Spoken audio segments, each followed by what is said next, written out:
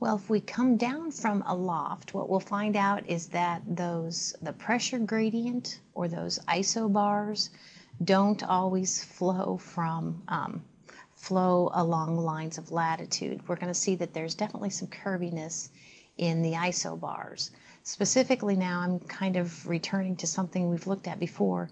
Near the Earth's surface, we can have a central low, and then these are isobars drawn around my central low or a central high pressure. And usually these isobars are a little bit more spread out, aren't they? Less of a pressure gradient force there. So when winds then flow between these isobars, we don't call that geostrophic wind like we do aloft. We call that gradient wind. And we are going to see, and I'll kind of talk you through these two scenarios. We're going to call these lows. We're going to call these cyclones. There's a slide coming up to show you this.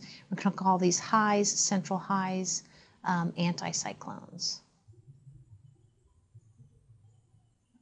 Okay, but I'm going to show you that basically they follow the rules we've already talked about. The fact that air will want to move from a high to a low pressure, and then in the northern hemisphere it's going to be deflected to the right. So we'll kind of look at those gradient winds as they curve around those cyclone and anticyclone. So this would be not necessarily aloft winds. These are closer to the Earth's surface. So we'll start with the central low pressure. And so there we go. On a weather map, you might see something that looks like that. These black lines are isobars. So if it's a central low pressure, we should expect that those isobars to increase. So there's 1,004 millibars, 1,008 millibars, 1,012 millibars, all right? So what that creates then is a tendency of air to want to go from the outward in. Does that make sense? From a high pressure to the low pressure. All right, so here's our chunk of air headed in. Now notice that the Coriolis force is going to deflect it to the right. So can you see the deflection to the right? Let's see if we kind of track, maybe compare this one. Can you see kind of the deflection to the right? More and more deflection to the right. Okay, so at the point where, here's more and more deflection to the right. At the point where, and then we kind of reach it here, don't we? Where that wind is flowing kind of between the isobars. It's flowing, parallel to the isobars. At that point, we have gradient wind. And what it's going to do is it's kind of in a groove at that point, and it's going to stick between those isobars. See that? Okay. Notice that as it sticks between those isobars, notice the direction it's going. It is going counterclockwise, and it's forced to go counterclockwise. Around a central low pressure, you'll always see wind going counterclockwise because of the tendency of the air to go from outside the central low towards the central low, and it's being deflected to the right.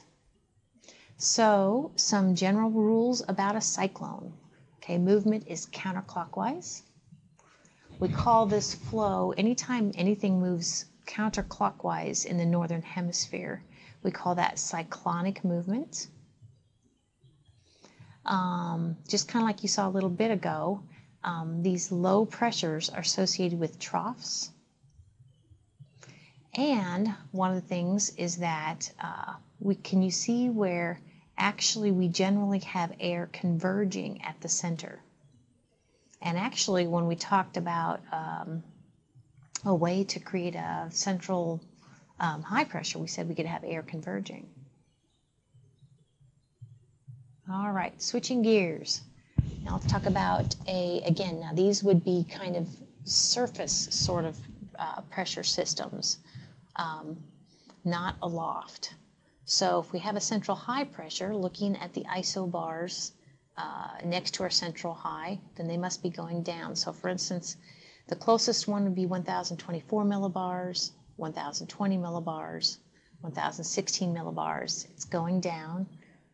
Okay, that would tend to mean that our pressure gradient force would want to go from this high outwards in all directions, basically.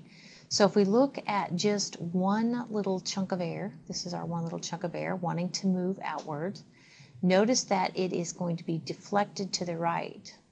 More and more deflection. Okay?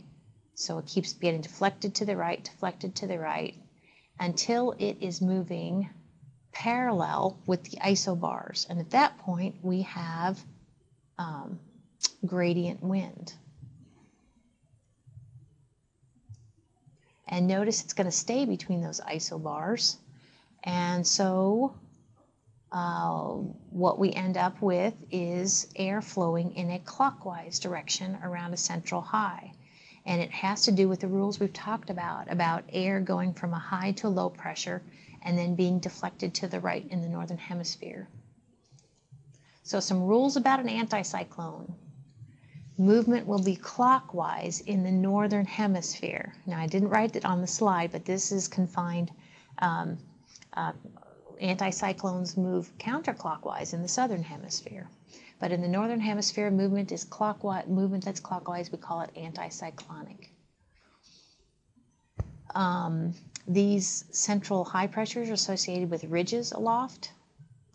And we'll see that air is diverging. So actually air is from the central low pressure, and we're going to have to kind of talk about how this central low pressure, the central high pressure stays so high, because air is diverging or leaving, okay, the center.